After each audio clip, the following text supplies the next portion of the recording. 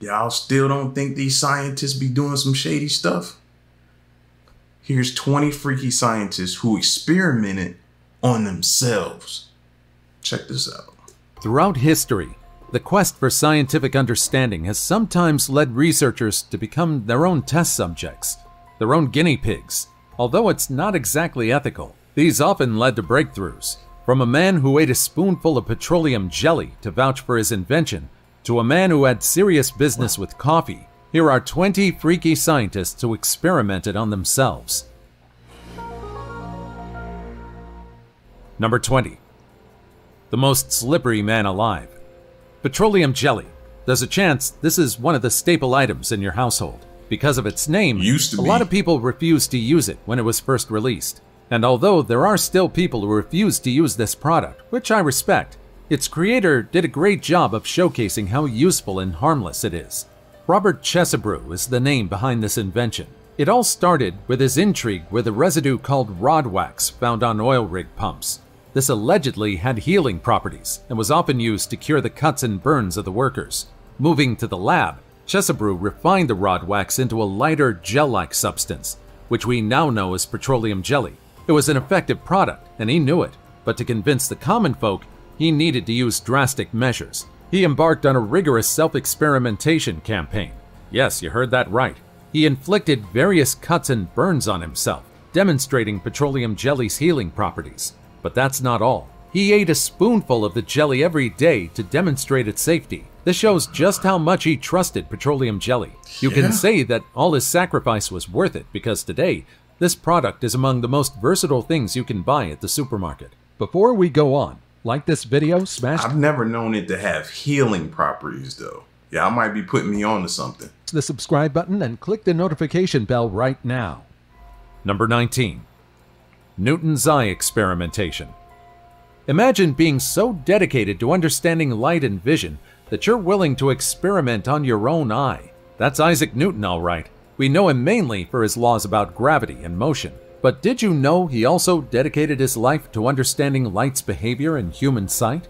Newton's curiosity about light's behavior led him to a rather extreme form of self-experimentation. Due to his investigations into optics, Newton became fascinated with understanding color and light perception.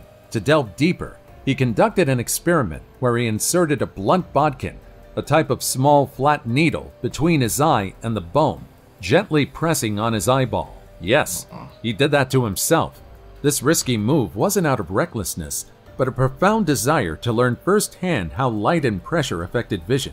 Through this experiment, Newton observed the phosphenes, the rings of color that appear when pressure is applied to the eye.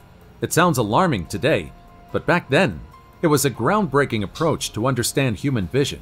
Moreover, this self-experiment, as cringeworthy as it may seem, contributed significantly to the field of optics. It was part of his larger work that eventually led to the development of color theory.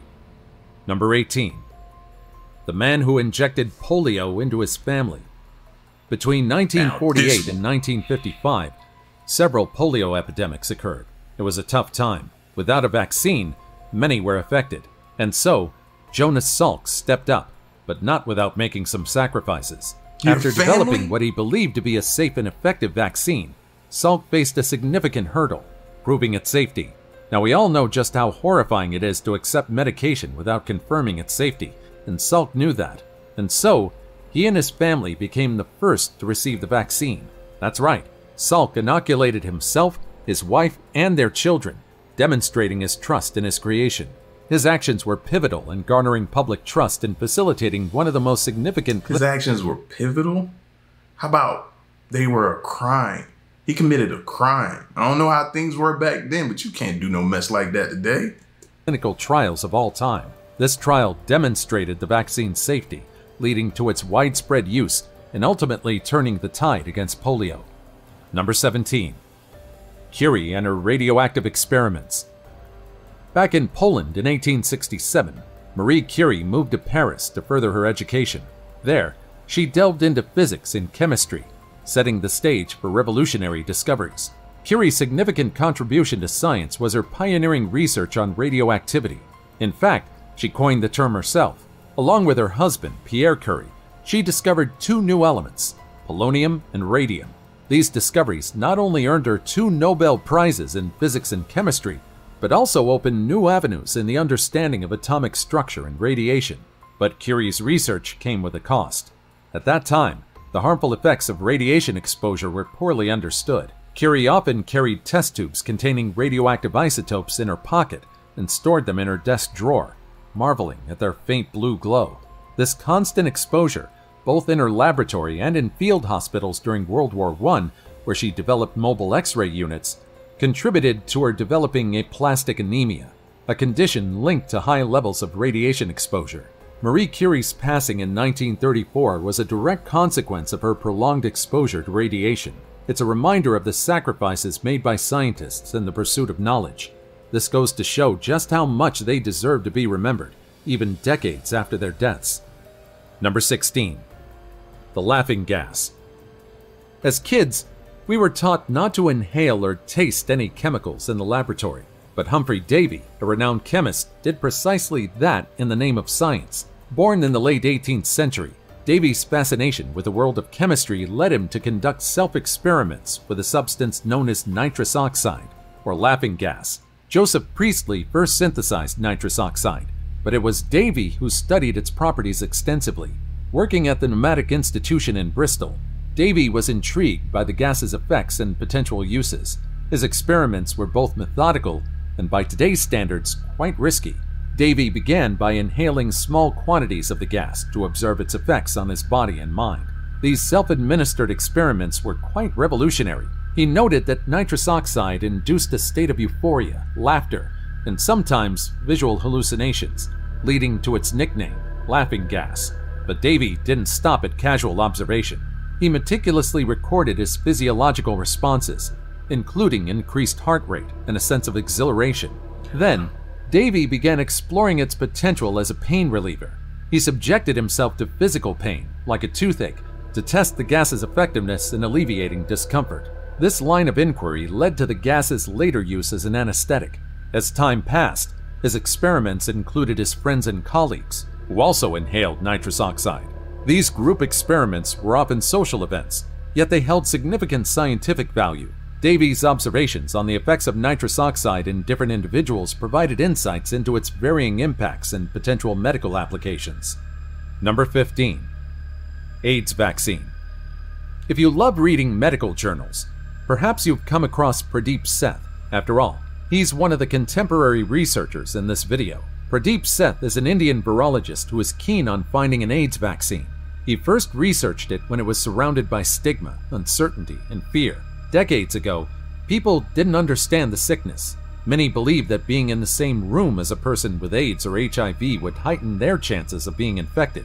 Although that wasn't the case, it took a long time for the stigma surrounding them to lessen. And so, in an attempt to prove the efficacy of a potential HIV vaccine he was developing, Seth took the unusual step of testing it on himself.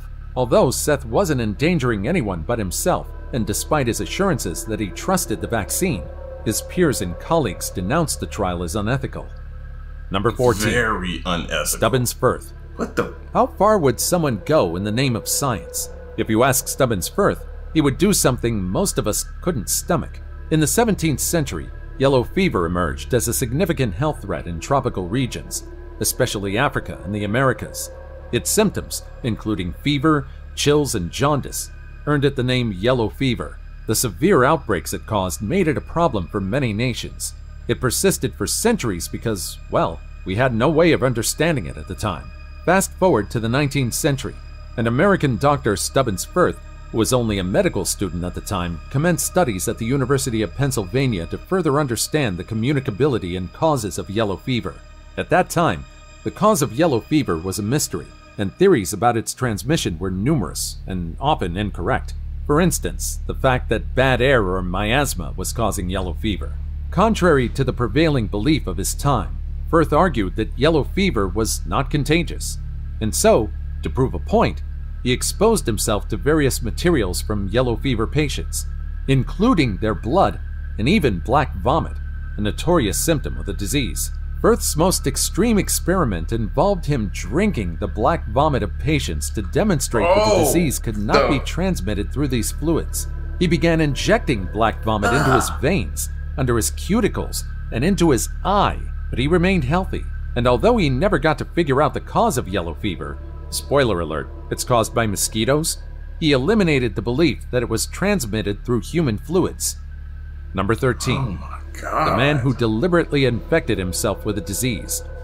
Born in Scotland in 1728, Hunter is often hailed as the father of modern surgery. I know a lot of y'all find this so noble that they would do this for mankind, but I'm looking at it in a sense of it's got to be, there's always another way. There's always an alternative than you using yourself or your family or just random people. Like, no, man, like there's another way. Gotta be. His contributions to medicine are vast, but it's his unconventional methods and fearless self-experimentation that truly set him apart. Hunter's interest in anatomy and surgery began early in his career, leading him to become one of the most skilled surgeons of his time. He was not just a practitioner, he was a fervent advocate for experimental research in medicine. Hunter believed in learning through direct observation and hands-on experience, a philosophy that guided much of his work. One of Hunter's most notable self-experiments involved inoculating himself with material from a patient with gonorrhea. He aimed to understand the relationship between gonorrhea and syphilis, two diseases that were often confused at the time. This experiment, however, resulted in Hunter contracting syphilis, not gonorrhea, leading to a painful and chronic condition. Despite this setback, Hunter continued his research, driven by a relentless pursuit of medical knowledge. And yes, despite contracting the disease, his marriage wasn't completely halted, but rather just delayed. That's one brave woman right there. Number 12. A pioneer who sacrificed himself. Born in 1859, Elizabeth Fleischmann-Ascham was an American X-ray pioneer. She entered the field in 1895 when Wilhelm Conrad Röntgen had just discovered X-rays. At a time when this technology was in its infancy, and its potential and risks were not fully understood, she opened one of the first X-ray laboratories in San Francisco. Her work was groundbreaking, aiding physicians in diagnosing injuries and illnesses that were previously challenging to detect. Driven by a passion for her work and a desire to aid in medical diagnostics, Fleischmann-Ascham often used herself as a subject in X-ray experiments. She believed in the importance of her work, and like many of her contemporaries, was unaware of the dangers posed by prolonged exposure to X-rays. Her dedication to advancing radiographic techniques led her to test equipment and procedures on herself frequently. Unfortunately, Fleischmann-Ascham's continuous exposure to radiation took a severe toll on her health. She developed radiation-induced injuries, a direct result of her frequent and unprotected exposure to X-rays. These injuries eventually led to her untimely death at the age of 43. However, her achievements were remembered years after her death. Number 11. Lazzaro Spallanzani and his experiments with digestion. Lazzaro Spallanzani, an 18th century Italian biologist, was a trailblazer studying natural sciences. His work significantly advanced our understanding of biological processes, particularly physiology and reproduction. One of the most intriguing aspects of Spallanzani's work was his approach to experimentation, often using himself as a test subject to validate his findings. A key area of Spallanzani's research was digestion. In a bold move to understand this process better, he conducted experiments on himself. He swallowed small linen bags containing various substances, then later retrieved them to examine the effects of digestion. This direct approach allowed Spallanzani to observe firsthand how different materials were broken down in the stomach, providing valuable data that challenged existing theories. Despite the lack of advanced technology in his era, Spallanzani's research was marked by a meticulous approach. He meticulously recorded his observations and consistently sought to verify his hypotheses through practical experiments. Then what did he find out? Well, he helped us understand more about digestion, and he did it at a time when scientific tools were limited, far more limited than today. Number 10. You know who he made happy with his results? Drug dealers. Why? Because now they can use drug mules, and they can have them swallow stuff and let it out later with no effects. That's who was happy about this result. Scientist who put a needle through his heart. In the late 1920s, cardiology was in its infancy, and the direct examination of a living heart was considered impossible. However, Werner Frostman knew that humans could achieve this. He theorized that a catheter could be inserted directly into the heart for diagnostic purposes. To prove this, he conducted an experiment that was as risky as it was revolutionary. But of course, no one would ever want to be experimented upon with the possibility of having their hearts poked and prodded. And so, Werner Frossman did it himself. Frossman inserted a urinary catheter into a vein in his own arm. Then, in an unprecedented move, he advanced it into his heart. This procedure, which he performed without any guidance or modern imaging technology, demonstrated that it was possible to access the heart safely through the body's vascular system. It was the first step towards developing cardiac catheterization, a technique now routinely used to diagnose and treat heart conditions. This procedure allows doctors to measure heart function, identify blockages, and even perform life-saving interventions like angioplasty. Despite the significance of his work, Frossman faced skepticism and criticism from his peers. At the time, his methods were seen as reckless. It was only decades later that the full value of his contribution was recognized, culminating in him receiving the Nobel Prize in Physiology or Medicine in 1956. Number 9. Experimentation in sensory physiology. Sir Henry Head was an English neurologist whose work significantly advanced our understanding of the nervous system. At the heart of Head's research was a burning question: how does the human body perceive sensations through nerves? Well, to know the answer, Dr. James Sharon performed surgery on Head's radial nerve, one of the primary nerves in the arm.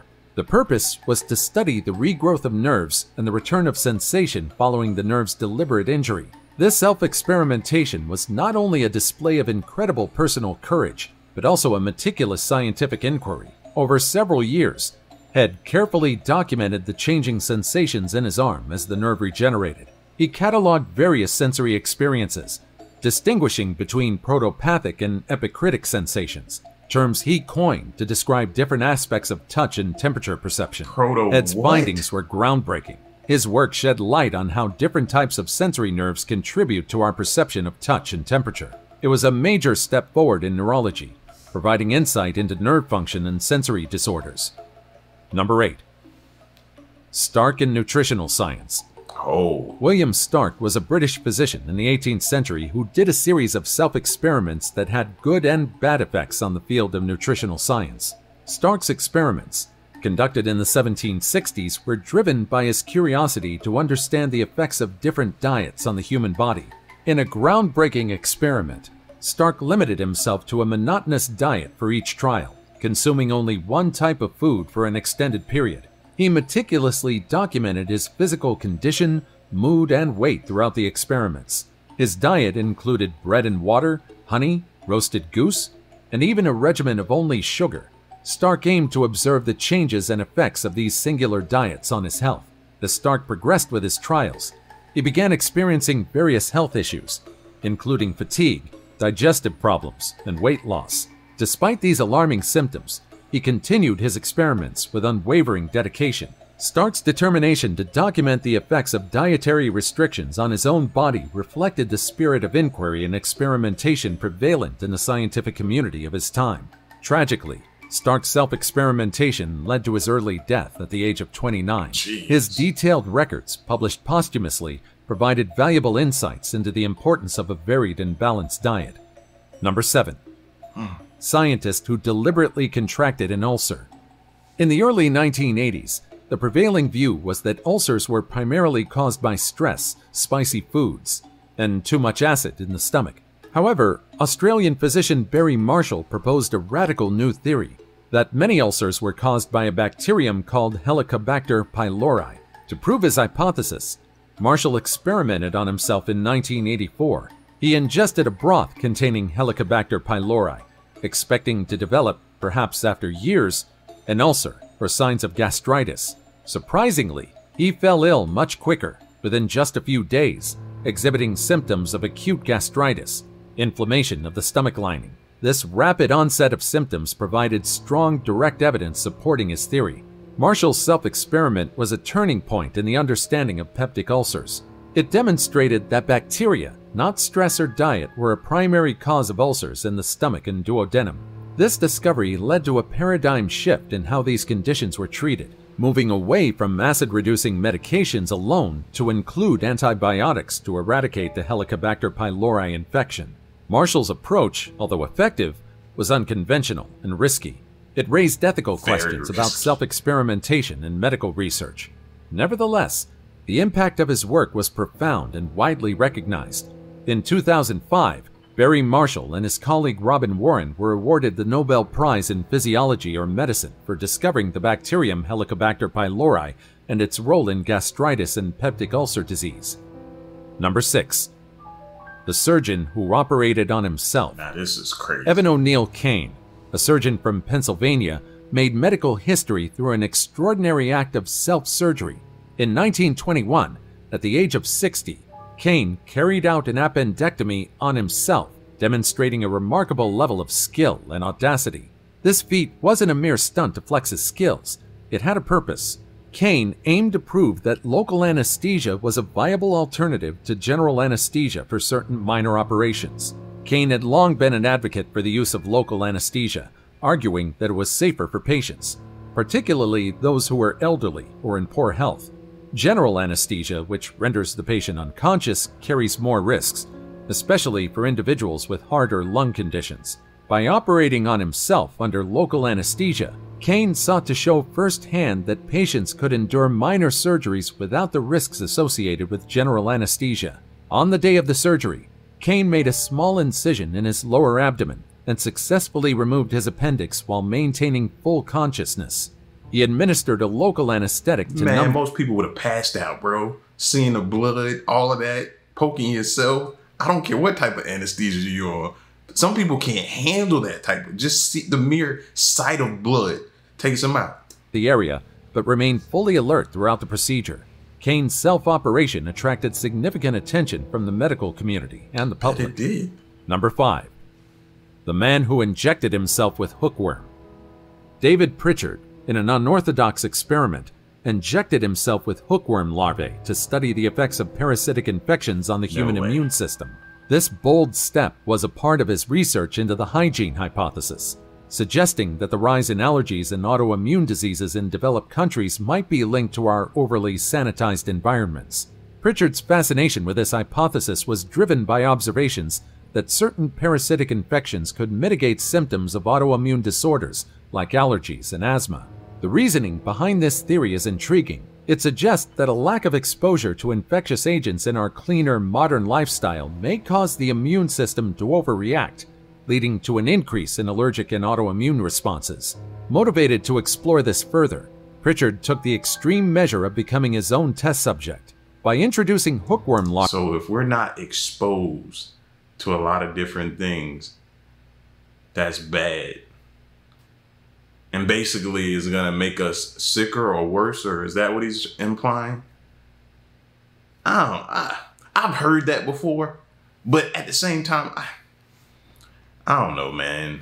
Because I know your body builds up antibodies and does different things like that to protect you against the stuff that you come in contact with on a daily, but who's to say in the long run that helps? I don't know.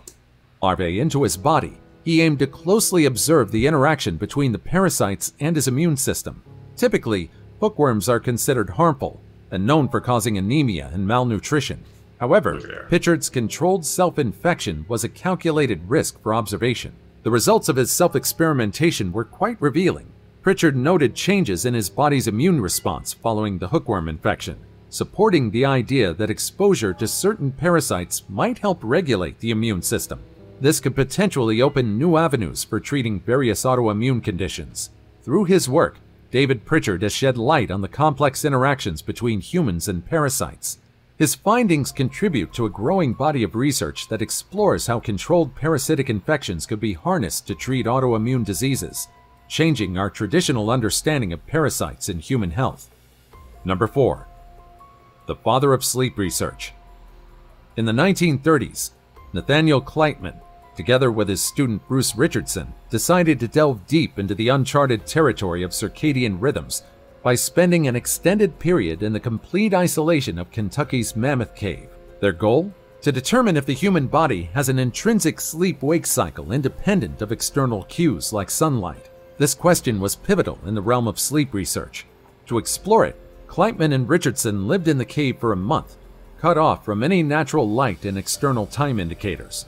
They adopted a 28-hour day, a deviation from the regular 24-hour cycle, to see how their bodies and sleep patterns would react.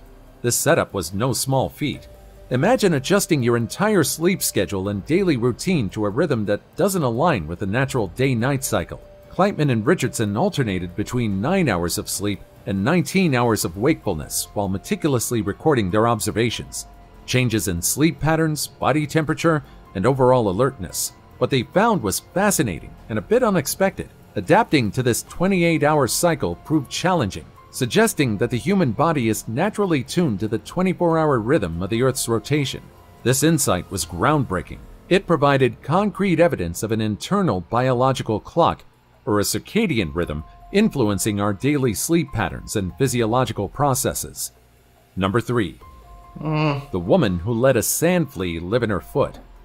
Sand fleas, or Tunga penetrans, are tiny insects known for burrowing into the skin of their hosts, often leading to painful and potentially harmful infections.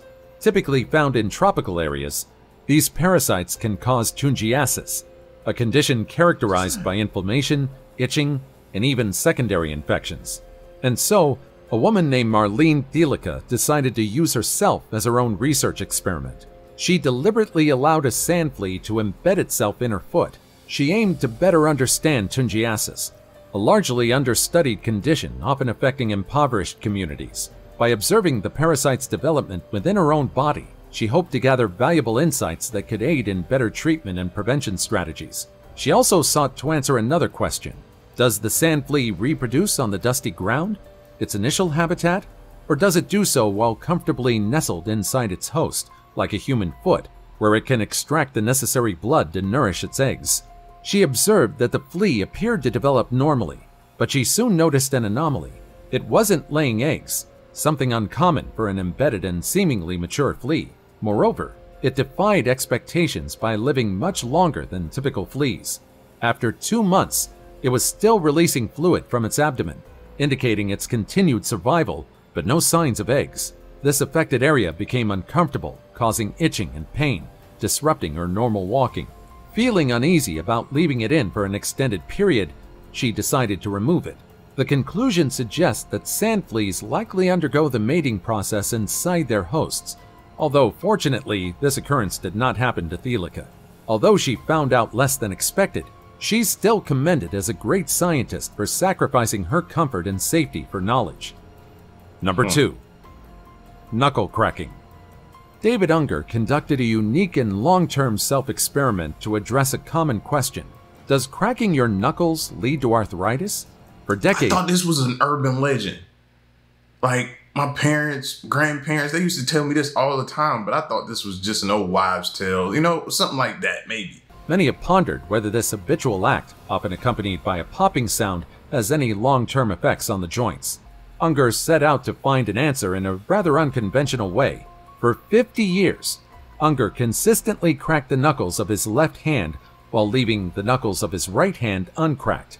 This half-century-long experiment was his way of creating a controlled study on himself. By only cracking the knuckles on one hand, he could directly compare the long-term effects on both hands. Finally, after 50 years, Unger examined the results of his self-experiment.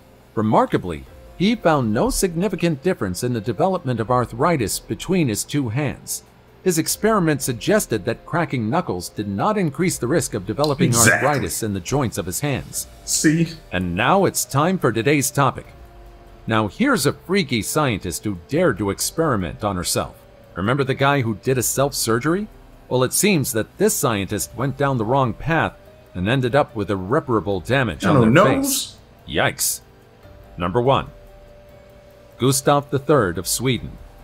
This isn't quite a self-experiment, but it's still among the most unbelievable experiments in history. Gustav III, who reigned in the 18th century, is often associated with an infamous coffee experiment designed to prove the dangers of coffee, which at the time was considered by many to be a harmful beverage. Concerned by the growing popularity of coffee and influenced by the prevailing beliefs of its supposed adverse health effects, Gustav III sought to demonstrate its dangers scientifically. He orchestrated an experiment using 2 condemned prisoners. One was ordered to drink large amounts of coffee daily, while the other consumed a similar amount of tea. Physicians oversaw the experiment to monitor the effects on the prisoner's health. The outcome of this experiment, however, turned out to be quite the opposite of what Gustav III had anticipated. According to the stories, the tea drinker passed away first. In contrast, the coffee drinker lived for many years, even outliving the physicians who conducted the experiment and Gustav III himself, who was assassinated in 1792.